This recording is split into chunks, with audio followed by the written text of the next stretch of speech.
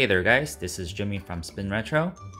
This is a tutorial video of how to set up arcade games on Retroid Pocket 2 over at Android side. There are two main ways of playing arcade games on Android side currently.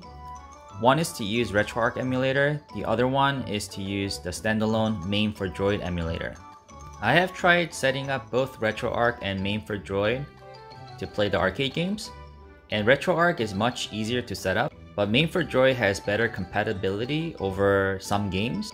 So in this video, I'll be covering how to set up MAME4Droid emulator. Before we move on, I would like to mention that I am using MAME4Droid 0.139U1. This accepts 0.139 MAME ROM sets. What you're seeing right now is the main screen of MAME4Droid. This is where you select the games. The first thing we want to do is to get rid of these touch controllers because we'll be using the gamepad. What you want to do is hold down home to enter the mouse mode. And do you see where it says option faintly here? This is the touch button option, and you want to select that to access the menu. So and then click setting, and we have just entered the settings. Now let's head down all the way to the bottom and look for touch controller visible. Disable that to remove the touch controllers from the screen. Next, we want to go to input, and this is where you set the external controller key mapping. Go to mode and change the mode to controller auto detection. Go to define keys. This is where you define multiple players key mapping. Choose player 1 and configure all the key mapping as you see on screen right now. So as you map up, down, left, right as the D-pad, you will be able to use the analog stick as also up, down, left, right as well. So you can either use the analog stick to move around or the D-pad to move around. And A, B, C, D, E, F is mapped to A, B, Y, X, L, and R1. You can use the coin button to be the select, start button as a start.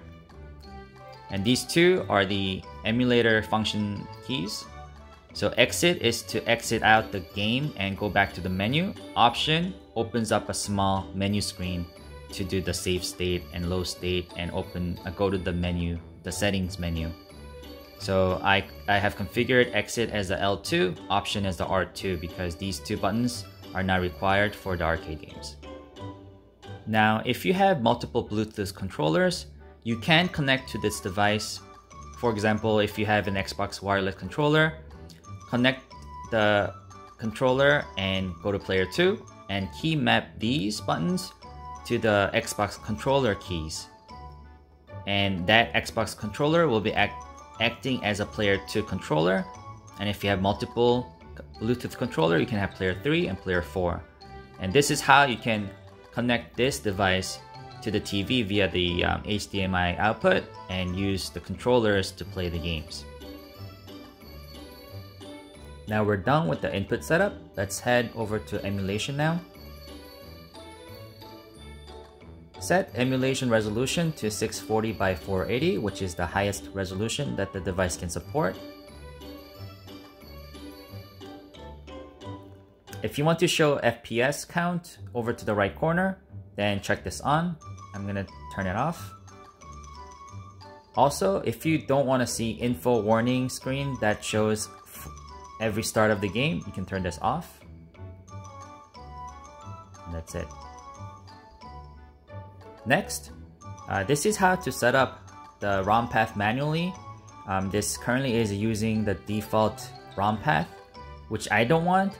So go over to General, choose Change ROMs Path, and it's going to ask, are you sure App Store needed? So press yes, and exit out of the menu, and it's going to say restart needed.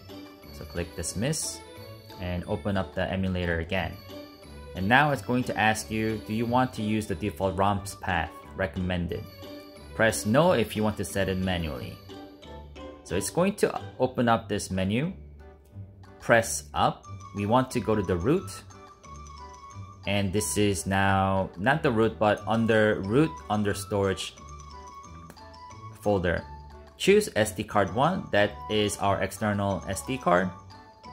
go over to where your ROMs are. Right now, I placed my arcade ROMs under ROM, under main folder, under arcade. This is where my arcade games are located, so choose done, and now it is able to find all my ROMs in that folder. Well, congratulations, now you're done with the basic configuration. You can navigate between the menu with the D-pad or the joystick. Press B to start the game. Press select to enter the coin, press start to play the game. Now, as an added bonus tip, press R2 to open up the menu and go back to the settings. Go all the way to the overlay effect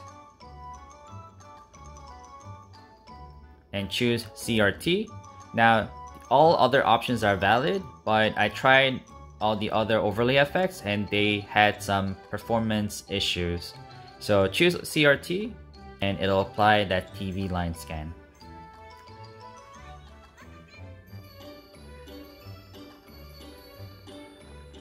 So within the game, if you press R2, it opens up the menu. You can save state, load state from here, and go to settings from here too. Last but not least, if you're wondering where to get the ROMs, the arcade ROMs don't come pre-installed with the device over at Android side. So you would have to acquire it on your own. You can simply Google search about it and you should be able to find it. So if you enjoyed this video, please leave a like and subscribe to my channel for more content like this. And as always, thank you for watching and I'll see you guys in the next video. Bye.